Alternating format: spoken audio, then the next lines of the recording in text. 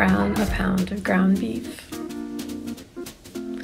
Add half a teaspoon paprika, half a teaspoon cumin, a quarter teaspoon oregano, chili powder to taste, 1 tablespoon tomato paste, and a can of diced green chilies.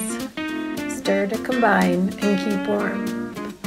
Warm up a can of black beans. Add the juice from half a lime, some paprika, and cumin. Cook until heated through.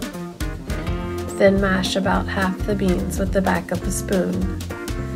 Combine the beans and meat and keep them warm. To make the cheese sauce, grate 4 ounces of sharp cheddar and 4 ounces of pepper jack. Make a roux. Melt 2 tablespoons of butter, add 1 tablespoon of flour, whisk for about 2 minutes. Add 1½ cups half and half and cook for about 2 minutes.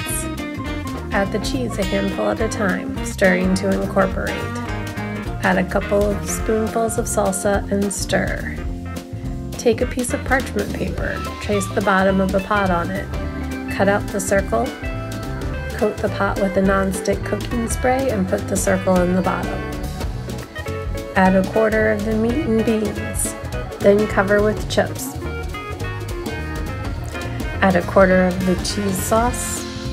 Repeat the layers, pressing down lightly after each layer of chips. Put a sheet of parchment paper on the bottom of a baking sheet and cover the pot. Turn everything upside down and carefully remove the pot. Slide the nachos and parchment paper onto a plate. Top with the remaining cheese sauce, salsa, cotija cheese, pickled onions, and any other toppings you'd like. Then enjoy your super nachos.